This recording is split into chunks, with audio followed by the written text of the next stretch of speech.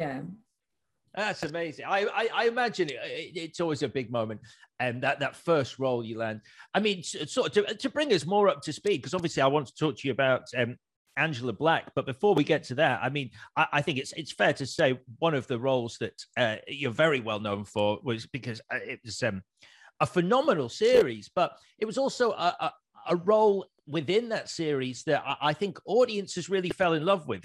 So I'm obviously talking about Downton Abbey, but I do think Anna, your character, was something of a breakout star from that series, in so much as people really loved her and her story. Oh, thank you. I loved playing her. I think what was special about Anna was her relationship with Mr. Bates, as in I think it was Anna and Bates together that people fell in love with. And me and Brendan were so pleasantly surprised by how much people got on board with their relationship from the off, because it was very much when the series first started, it was very much the sort of Mary and Matthew upstairs and sort of Anna and Bates downstairs. So we felt we were the sort of less glamorous sort of couple, downstairs, because we're playing the servants.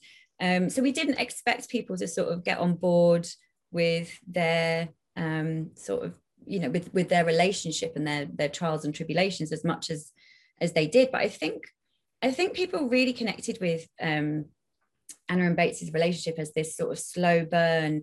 Both characters had such strong moral codes and such strong values, and in that way, that's actually, quite a rare thing, as we all know. And so in that way, they were just so perfect for each other, and they came across so many obstacles that needed to be overcome. I think, the audiences just kept rooting for them, and it was sort of their love grew from this real respect for each other and this sort of friendship, and they couldn't be together, and then you're like, please be together. And so it was just wonderful to see how people got behind them, and Anna as a character as well, and obviously everything that she went through. And when I first got the role, I just loved Anna, and I really wanted to play her.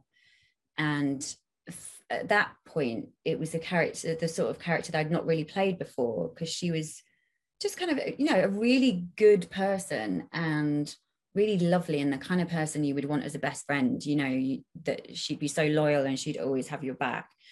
And so I wanted to find like a real strength to her as well, because actually I think it does take a real strength to be able to be that kind of person. I think in some ways you have to be a much stronger person than if you're going to follow the crowd, or kind of maybe not have such a strict moral code.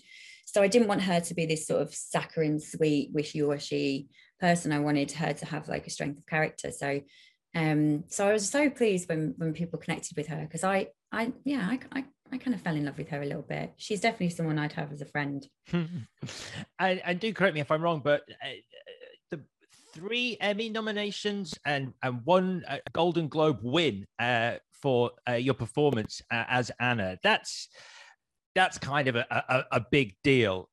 How much of a big deal was it for you? Is it just window dressing, or is it actually like, freaking hell, I've won a Golden Globe? It was a huge deal. It was an absolutely huge deal. I mean, and it's bizarre, because as I say, it's not something you think about on a day-to-day basis. Like none of us do we? We don't sit here and think about our achievements or the things we've done wrong in life. You just kind of hopefully looking at today and tomorrow and moving forward. But whenever I sort of stop to talk about it, it does bring back all those emotions of just kind of wow. I remember the first year that Downton was nominated at the Emmys, and Michelle Dockery and myself went over for the week, and we sort of cadged the extra tickets, and we went as the producer and the directors plus ones, because we kind of like planned it between us. We were like, should we go to Michelle's auntie? And Aunt Trish, I'll give her a name check, lives in LA, and she said, we can stay with Aunt Trish, let's go. And I was like, let's do it. So we flew ourselves over, we did our own hair and makeup and stuff. We got hair and makeup for the actual big Emmy event, but all the pre-parties, we borrowed clothes, we switched clothes with each other, we just totally went for it.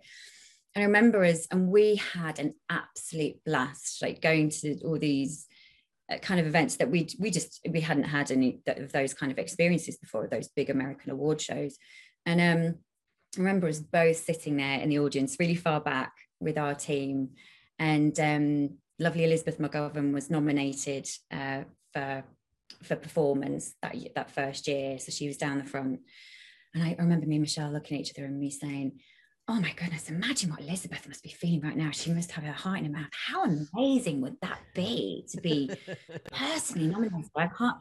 And then cut to the following year, me and Michelle both have personal nominations as well. And so we just couldn't believe our luck, you know, and that, but nothing, we always say nothing will quite match that first experience when we were there, sort of not quite feeling like we had like we should be yet, you know. And then being able to go back the following year and just be like, wow, we're here again, but this time it's official, you know. And they were magical times. They really were. They were magical experiences. And I think it happened at a time in my life and a time in my career where I'd been working for 12 years before I did Downton. And I was really glad it came when it did, because I was at a mindset about things where I thought, wow, I must make sure I enjoy these moments. I must make the most of them. Like, I must take all this in and yeah, just enjoy it, because it may never happen again. And what an incredible experience to have in your life. And the actual Golden Globe win was just, I mean, it was just a fairy tale. I still, when I talk about it, I still just remember this hit of kind of adrenaline of,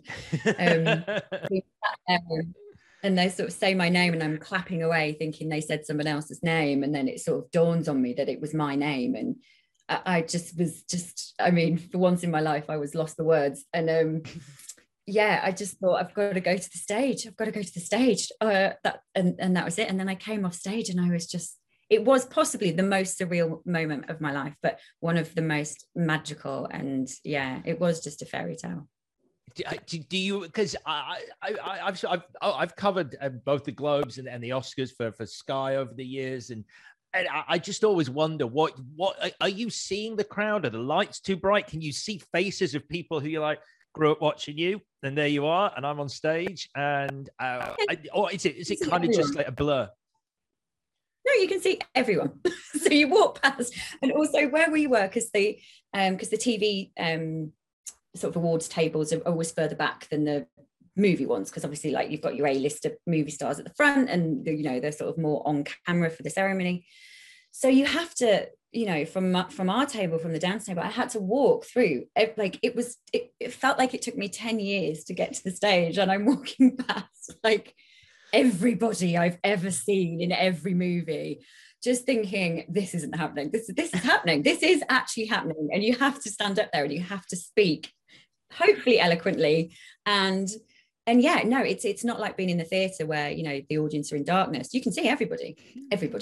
And it was the most surreal and wonderful experience. And you know what? Everyone was so kind and lovely and encouraging, and, you know, met lots of people before and afterwards who were just so, yeah, just so encouraging and friendly, and made it it felt like a really warm room to be in. I do have to say.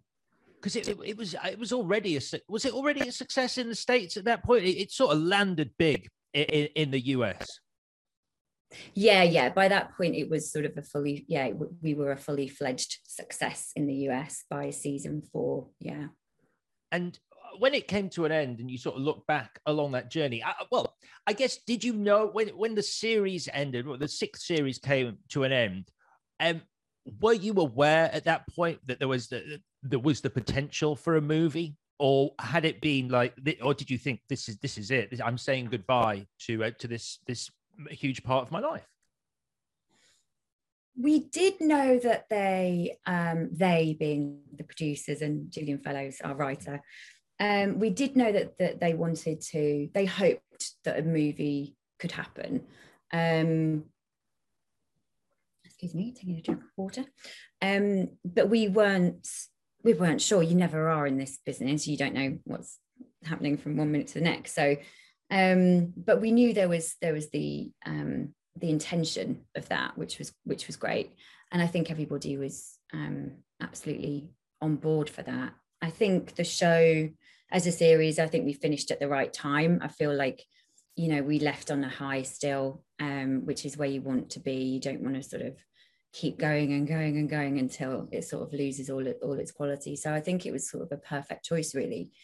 So we had that, you know, 2 or 3 years in between finishing filming the series and starting to shoot the first movie. And again, who could have known the first movie would have been such a success? I mean, obviously we knew that the audience would be fans of the show. So there's a big, you know, there's a big fan base, and that should be great. But I mean, the movie surpassed everybody's expectations, that because it's that thing of like, well, people love watching it when it's on TV, but are they going to bother to leave their homes and get in a car and go to the cinema and pay for their ticket and do all of that? And my goodness, they did in their droves. So that was so incredible. It just was like, wow, what a joy that was to sort of be a part of that as well. It's sort of one of the biggest movies of the year, and the biggest movie focused features that's ever produced, and or biggest box office in terms of revenue. And yeah, I mean, we were just like, wow, it's,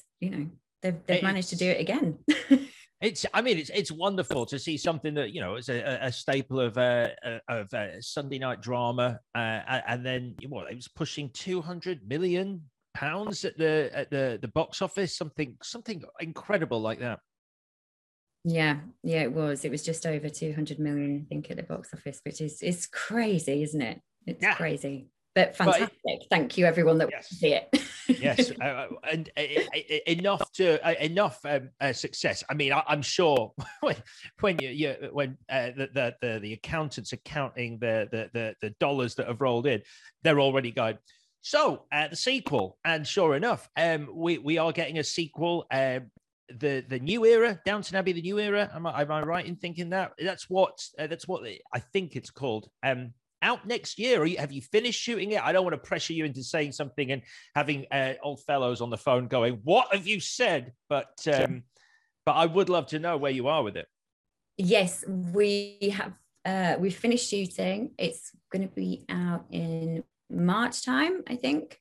Obviously, I can't tell you anything about it, but there is. Wondering what I can say without giving too much away and getting into trouble. There is a visit to the house, which causes a lot of excitement, I would say, and some unsettlement.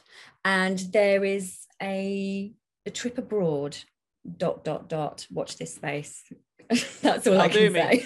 That'll do me. Look, I'm excited for it. I'm a fan. I mean, I remember it was Julian Fellows and his writing that actually got me into period dramas, because I was a bit sniffy about it, because, you know, I grew up watching sci-fi and horror, and I'm like, period dramas. And then it was actually the script he won the Oscar for, Gosford Park, the Robert Altman movie, that I ended up watching and going, okay, this is a period drama, and I'm into it in a big way.